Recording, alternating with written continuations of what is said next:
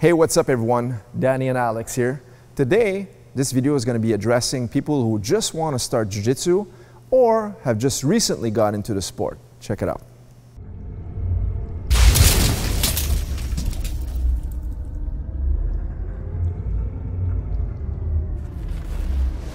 All right, so before we get started, I would just like to address the fact that there's a lot of misconception between sport Jiu-Jitsu as well as self-defense in Jiu-Jitsu, all right? And in my opinion, they're all one and the same. Let me explain for a second. When we talk about self-defense, we're really addressing the fact that we can use some of our knowledge, our techniques, against an aggressor on the street in unarmed combat, right? So that's one example of self-defense. Maybe someone's attacking you with a haymaker punch, or grabs you by the neck, or grabs your jacket, or grabs you from behind. And we need to have some techniques to be able to free ourselves, escape, and you know what? Do the less damage possible to our aggressor. That's Jiu-Jitsu for self-defense. Now, when we talk about Jiu-Jitsu for sport, the same techniques can be applied. The only difference now is I'm going against a trained opponent who does the same stuff as I do, the same Jiu-Jitsu. He's just as skilled or almost as. So now, some of the techniques that are for self-defense are not going to be as applicable against a trained fighter. So now it's going to become more of a game of what I like to call human chess. Now, Jiu-Jitsu is a uniquely exceptional martial art. Why is that? This is coming from a boxing, mixed martial art, and Muay Thai instructor. The fact of the matter is this: if I get into a street fight and I start engaging with a fist fight, I got against my opponent, he hits me, I hit him, eventually someone's going down. That's the best case scenario. And that might be you, that might be me. By hitting someone, even if I win the fight, I get in deep trouble. I might even injure severely my opponent. That's if I use boxing, punching, Muay Thai skills. Now, if I got into a street fight and I use my Jiu-Jitsu skills to control my adversary, and I'm able to bring them down to the ground, which is 80% of our game, as a matter of fact, is to always try to take the opponent to the ground. I'm able to control them and subdue them. And that's the beauty of the Jiu-Jitsu discipline, is that I can use Jiu-Jitsu skills to control my opponent, nullify his attacks, and then take it to a zone, which is the ground, where I can control him, and weight and strength doesn't have an advantage anymore. So if I'm the aggressor and I'm stronger than Alex, on our feet, he's going to have trouble. But on the ground, that kind of nullifies my strength, kind of equalizes. This is what I call the great equalizer once we get onto the ground. Okay? So that's why I think Jiu-Jitsu is exceptionally unique in the way that it's great for people that want to use martial arts for self-defense. Because let's face it, no one usually enters a gym and say, hey, I want to learn this martial art because I want to win the worlds, or I want to learn this martial art because I want to be the next UFC champ. That's a rare occasion. Most people want to get into martial arts to build self-confidence, self-esteem, and a lot of times maybe someone has been a victim of an aggression in the past and they want to learn Jiu-Jitsu to have confidence that they can defend themselves if ever anything happens. So today we're going to talk about the Jiu-Jitsu to someone who's never done it before, or even someone who's just got started in the sport. Okay, so it's not a video geared to show you how to do certain techniques. We'll do that later on. Now, when we talk about self-defense, I need to explain maybe one or two examples so you guys get a nice context, okay? So let's say, for example, Alex is an aggressor and he takes a swing at me, all right? If I don't know how to fight, more than likely I'll do one of three things. The first one is, as he swings, I close my eyes because I'm not used to seeing a punch coming at my face, and a common reaction, I know it sounds funny, is people will close their eyes and flinch, right? They'll just freeze up. They don't know, and then they get hit and they get knocked out. That's the worst thing you can do, of course. Now, the second thing is to try to block, right? So if he punches me, I'm going to try to block and cover myself. A little bit better of a situation, but it's not exceptional. Now, the best scenario is I don't want to be there when he tries to hit me. So if he tries to hit me now and I'm aware, I'm going to lock myself up against the body of the opponent. So notice how I close the distance. By closing the distance now, I'm negating the power of the opponent. As of if I stayed here and I try to move away, he's going to be following me. And after 1, 2, or 3 punches, eventually I might hit a wall, or I might end up between 2 cars, and now he'll be in striking zone. And that's not good for you. So what we're trying to do is negate that. So in Jiu-Jitsu, I like to teach my students is there's the green zone and there's the red zone. Green means good, red is bad. This is the red zone right here, where he's in a distance where he can hit me, I can also hit him, and whoever's fastest is going to connect first, and that's the person who's going to win, right? I don't want to take that chance, all right? I don't know how skilled he is. Now, if I'm here, I'm safe. Now he can't reach me. This is a green zone for me, but I can't stay here for too long because eventually he'll catch up. So the other green zone that I have is also here, when I'm very close to my adversary. Right here, my opponent is clinched against my body, and now there's no more power into his attacks. So remember this, guys, in the striking zone is not a good place to be. Outside is a great place, but even better is eventually I need to close that gap, and this is what we'll do. If he throws a punch, I want to lock myself up, and I keep everything tight against him. Now from this position here, as an example, I want to take the fight to the ground. So watch this. I'll switch my grips and now take my opponent to the mat. Now on the street, there won't be mats. It's going to be asphalt. So when you fall down, which we call side control, but this video is for the beginners, is I don't want to stay here too long. It's not the best position to be. Why is that? Because he could still hit me. Once the person hits the ground, he's going to try to scramble back up, and he's also going to try to hit your face. So when I'm in this position here, what I need to do is control the legs and control the bicep. By controlling his bicep, he's not hitting me. And now from here, I want to come back up to what we call the knee on belly position. Knee on belly position is a better position on the street than the side control. Why is that? Because in side control, my knees are touching the asphalt. I'm going to scrape my knees on the asphalt. A lot of jiu-jitsu, sport jiu-jitsu people don't realize this is side control is great. I'm immobilizing the person. And what's great about jiu-jitsu is also the fact that when you train and you roll on a daily basis against other jiu-jitsu practitioners, you learn to control people who know what they're doing, and you gain that skill advantage. Now, if you ever fought on the street against an untrained opponent, a good jiu-jitsu fighter against an untrained opponent on the street is almost like you grappling with a child. They don't know what's going on. You can almost do what you want with them, and eventually you'll be able to control and subdue them very quickly. But the thing is, when you're on the street, you're not in a comfortable area. You don't have comfortable territorial area in the sense that there's no mats underneath you. So you have to keep this in mind. If you never fought for real, you didn't realize this. So now, if I'm on my knees in a scramble, I'm going to start to scrape my elbows, my forearms, and my knees on the asphalt. So this is not the best place to be. So that's why I said the moment we're here, I'm controlling the far side arm, because when he doesn't know what he's doing, he's not going to be framing and trying to recover the guard now. He's going to be trying to hit me. So even though I got to here, he's going to be hitting my head. So I need to control the far arm. And now he's not hitting me in the face anymore. And now from here, we'll pop to what we call the knee on belly position. This is great now because my knees are not on the ground. I can hit him, he can't hit me, and I also have collar chokes to the neck. I can go to the arm lock. If he starts to turn away from me, turn here, see, I'll follow and start to take the back. All right?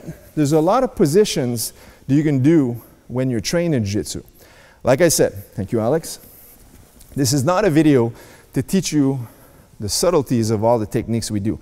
It's just an overview to understand the self-defense aspect that we want to use when we do jiu-jitsu, okay? So sometimes we'll just clinch and lock up. We see the opponent coming in. As I clinched and locked up here, now sometimes we don't want to take him down. Maybe I'll just go to the back, not control him here. From behind him, I'm also in a great position standing up. Now I can just lock up here and go for the neck and start to attack the neck, or take him back down to the ground once again from behind him. As you can see, there's a lot of situations that we can transfer our jiu-jitsu skills in a self-defense situation. When we talk about sport now, this thing changes. Sport, there's no hitting. So if I'm in a tournament, in a jiu-jitsu tournament against Alex, he's not allowed to strike me anymore. So I don't have to worry about punches. So when we hit the ground, the concept and the mentality of our techniques is going to change slightly, okay? Here's an example. If he's on his back, this is considered Alex playing guard. I'm considered trying to pass his guard from here. I'm the guard passer now. So my goal, it's not about punching and hitting anymore. Now it's a tournament. This is why we call it sport jiu-jitsu. So my goal is to pass and clear his legs. So let's say, for example, I was able to do this. When I got to here, I cleared his legs. Now, his goal when he's on the bottom is going to be to bring the legs back in. So we call this recovering the guard. As he's in this position now, if he sits up and he grabs a hold of my collar and my sleeve, he does what we call a sweeping position. So from here, he'll have the sweep position. Now he'll end up on a better position, which is the mount. And now if I start to push and extend, he has the armbar attacks. That's a submission hold. Thank you, Alex. So as you can see, sport jiu-jitsu now is in relation to try to improve your position and put yourself in a more dominant force of attack to get the submission. Now, although earlier in the video I did mention that self-defense and sport, they go hand in hand, the sequence we just talked about just now could be well applied in a self-defense situation as well. It's just that now you have to be aware that there could be strikes. The guy could be coming at you in the eyes and scratching your eyes. He could even have a weapon. So self-defense will have a different context in our techniques, but overall, the techniques will be the same. Now, we're going to talk about the next element of jiu-jitsu, is the standing part, the stand-up of jiu-jitsu. I did a video in the past about certain things we do in a stand-up, but just an overview today.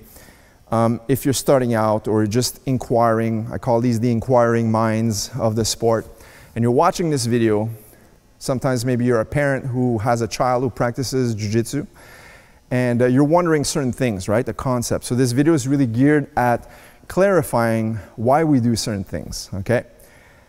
When I'm in a stand-up position now, especially for tournaments or sport jiu-jitsu, my goal is to take him down. Because as I said earlier, in jiu-jitsu, 90% of the techniques we do are going to be on the ground. Although there are some submissions we'll do on our feet, 90% are going to be when we hit the floor. Now we have total dominance of our opponent, and we can better position ourselves in a proper angle to attack the limbs. And when I take submissions, we're talking about attacking the neck, chokes and strangulations. We're talking about the shoulders, the arms, all right, the arm locks and arm bars, wrist, all of the joints. We have the knee bars. We have leg locks and foot locks, right? All of these submission holds are tactics in order to apply leverage using our body weight in a proper angle where we can break the limb. But in a tournament, we're going to resist breaking the limb. Of course, we're just going to apply the technique with enough resistance to have our opponent tap, which means mate, and that means stop. That means I give up, and that's how you win the match. Now, we have to get to the ground. So some of the tactics we're going to be seeing is maybe a double leg like I did. So maybe I'm here, I'm trying to shoot, and from here I'll try to bring Alex to the ground. Maybe it will be using a single leg position. Another tactic to engage the fight is when I don't get a chance to do that or my opponent doesn't, maybe we had grips first. And maybe he decided to simply pull guard from here. You know, he's playing the guard position. A lot of positions can be applied when we do jiu-jitsu. To start the match and take the match to the ground, we can use takedowns. He can sometimes pull guard, initiate. A lot of people who, to the untrained eye, see pulling guard as a weakness. They'll see like, why is he lying on his back to start the match? Well, when you develop skills in jiu-jitsu, you'll see that the secret weapon is always the guard. There's many techniques we can do from there where we can reverse the position and also attack submissions. One more thing is, let's say, for example, I swept Alex from here, boom. That's 2 points. I took him down to the ground and I score points. So when we talked about sport jiu-jitsu, we have to score the points. We improve on our positions and we have an additional point system. So if I take him down with a single, double, or a throw, hip throw, shoulder throws, or a sweep, Now, if I control my opponent, I'll receive 2 points. And that's going to give me a great advantage. Why? Because I've improved my position. Now I can start the match. Now, sometimes in Jiu-Jitsu academies, you don't get a chance to practice the stand-up part. Like in our gym, we have a huge facility. So I stress a lot of the standing techniques. I use a lot of judo in my jiu-jitsu. I use a lot of wrestling in my jiu-jitsu. I like to blend those styles because I've trained in those styles in the past. I like to use a lot of the techniques within our jiu-jitsu program, and I teach my students always to practice the stand-up piece as well. All right? But sometimes when it gets crowded, or some academies that are smaller, you'll see this a lot, where we'll both be kneeling positions, and from here, our match will start from a kneeling position. This is very common. So if you see this, it's simply for 2 reasons. Number one, sometimes it gets very crowded. Number two, there's not a lot of space. And number three, it's to prevent some injuries. Okay, sometimes when there's a lot of people on the mat, if we start to throw, we get out of bounds and we start to throw, and the person will fall on someone else who's practicing beside us. The other thing too is, even if we have the mat to ourselves, is if I'm throwing Alex, sometimes we fall in an awkward position, we didn't break fall in time, we might cause an injury. From this position here, whatever throw, sweep, or pulling guard we're gonna do, there's almost 0 chance of us getting injured from this height. Okay, so from here maybe I'll just step across, and from here, just pull right to half guard, right? Maybe he's gonna shoot from the kneeling position, while I'm here, he's gonna shoot and drive for a takedown. The same techniques can be applied whether we're standing or kneeling, right? Sometimes from here, we talked about submissions, we can also go from here where I'll do a snap down, and that's a choke. The submission holds can be applied from the standing position as well, since we're talking about stand-up. Maybe he has a nice grip here, and I just control the wrist as I walk in. There's a wrist lock. It's quick submissions. People don't expect this. Maybe I'm controlling inside the collar when I start the match, and I deep collar on the opposite side, and I could choke him from a standing position. This will happen more by surprise because people know collar chokes and it's harder to apply on a standing position, but it can happen, right? Same thing if I use a snap down, we turn to this side. As I snap down, boom. From here, we have our guillotine choke. Okay? There's a lot of things we can do from the stand-up, but like I said, in future videos, we're going to talk about details of how we apply certain techniques for self-defense as well as for sport. This is just for people who are just starting out, like I said. People are wanting to start jiu-jitsu, or people just starting out, 1 week of training or 2 weeks of training. You get into a jiu-jitsu academy, you buy your gi, no one teaches you how to tie that belt on your first day. You're thrown to the mats, and then the class starts. It's an all levels class. And then warm-ups get going. You're trying to keep up the pace with all of the other senior students. And then the professor teaches 1 or 2 or sometimes 3 techniques of the day, not necessarily geared for your level of techniques. And then at the end of the class, everyone rolls. And you have no idea. You see people scrambling on their backs, on top positions, tapping out.